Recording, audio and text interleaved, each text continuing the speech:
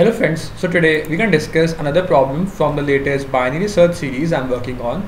So till now I have covered 2 videos on that, and you can check my channel for those videos. And in those 2 videos we have looked over at the first type of binary search problem, in which we have to find out a particular value in the whole array of vector which is given to you. But there is also a second type of binary search problem in which there are monotonic functions which is given to you. So in those type of problems, how to approach this? So this is a very easy and also a good problem to understand those topics. So the problem name is first bad version from Leetcode.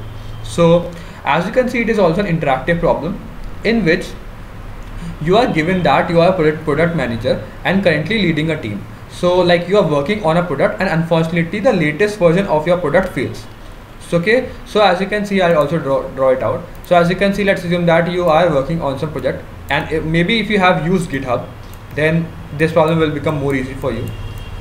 Let's assume that you build some project. Okay, so this is a true project. This is the true means that this is a correct project. You do some update on this and this is correct. Then you again do some update, it is correct. But then you again do some update, but maybe the code crashes, but you do the update. So this is a false product, but you do some update. Now on this false product you again do some update. So now if you again do some updates on this false product, then also the next product will be false. So it will keep on going on false. I hope you get my point. So it's a monotonic function such that before a previous value it is true, and then as soon as I hit this point it will become false. Okay, so that's how you can search for a problem in which it's a monotonic function. So now you have to get that there is some API which is called isBadVersion, in which if you insert the version, so if you want to check that this is the first version, second version, third version, fourth, fifth and sixth, if you want to check that whether the second version of the product I'm building is correct or not, it will return true, that it is correct. If you insert or ask the API whether the fifth version is correct, it will return false, that this version is not correct. So you have to return out the first, you have to return out or make a function to find out the first bad version. You have to find out the index of this. Okay, and you have to do as in the minimum number of API calls as possible. So in this problem, as you can see, it follows the monotonic function property, so you can just do binary search. So in this type of binary search, in which there is no mid value. No mid value means that in such type of problem, in the first type of problem I have already made 2 videos, you have a particular value you are finding out, but in this you have some range. This is the range. Okay, so in this type of problem what you'll do, I'll tell you how. This is the low pointer and this is the high pointer, left and right. Then you find out the mid value, which is mid of left and right. So this is 6, this is 1, so mid is 6 plus 1 divided by 2, which is 7, 3.5, so it is 3. So I go to this index which is true. So it tells that okay, I will check whether this index or the actually the product at this version is correct or not. This is correct, this is true. So it means that this is true. So I am finding out actually the first false version. So if this is true, then it can be a case that all the previous version will be obviously be true, because this is a true. So there will be some false and then there will be false product, but before true all of them will be true. So this cannot be a possible answer. Okay, but let's assume that I'll shift my left to this part, which is mid plus 1. Okay, so my left will become equal to this point. Remember that in this type of questions, my left will go to mid plus 1, as you can see. Okay, because mid doesn't actually store the answer. Okay, but now let's assume that now mid is this, which is 4. Now I find out the next mid position, which is 4 plus 6 divided by 2. So as you can see, it is 5. Now I go to the 5th position and check that this is a false position. What does this mean? It means that this can be a possible candidate. This can be the first version which is bad. I don't know. This can be a first bad version, but I don't know. So what can I do?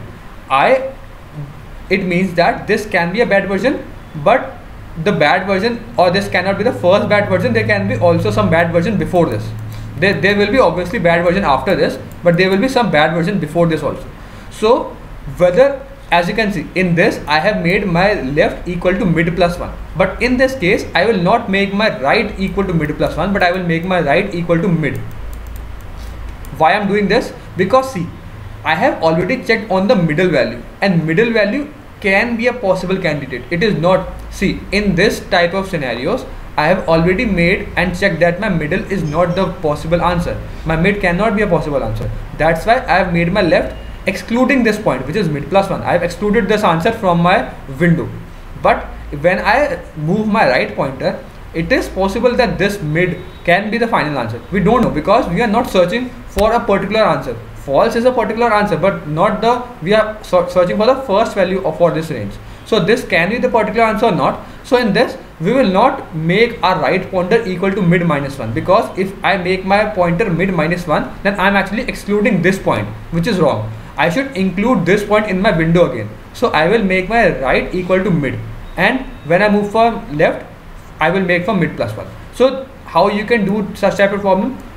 Whenever you do or find out some in like monotonic functions, the best strategy is you will make two pointers left and right, and you will check the middle value. If the middle value is correct, you will not keep track, like you will keep track of the middle also. You will not jump over the middle. What I mean by that is, if the middle value is false, then I will make my left plus 1. But if my middle value is true, then I will make my right pointer equal to the middle value, not mid minus 1. Because if I make mid minus 1, I will exclude that point from the window I am searching for. So I hope you get my point. So that's the simplest logic for this problem. I will take it out to the code part now to even make it more clear. This is the simple, very like 3-4 line code. So in which I will make two pointers, one which is just starting, because even the first product can be bad. So the range for this binary search will be from 1 till n, because there are n versions. Okay, so I will do the same. The template I have shown you for the binary search, you can also check out the versions or like videos I have already uploaded in this video or like in this series. So as you can see, I am using the same like function, which is while less than r. I am finding out the mid value, which is l plus r divided by 2, and then I am checking that for this mid version whether this is bad or not. So I will use this API, which is bad, and I will send the version. So I am checking for the mid value. If is bad, if this means that whether the like this API will return that this is the bad version or not. If this is a bad version, the API will return down true. If this is a bad version, what I will do? This is a bad version. So I will not exclude this. I will move my right pointer equal to the mid value. But for else, I will make my left equal to mid plus 1. And in the end, my answer is always on the left pointer. Okay, so that's the one more logic. In the end, my left pointer will actually always point to the starting value on which I am looking for. So that's the whole logic for this binary search problem. I have like already explained 3 easy problems. Now I'm gonna make videos on the medium problems and then hard problems. So stay tuned on this series. I hope you get the gist of this problem. If you still have any doubts, please mention down. Thank you for watching this video. I'll see you in the next one. Keep coding. Bye.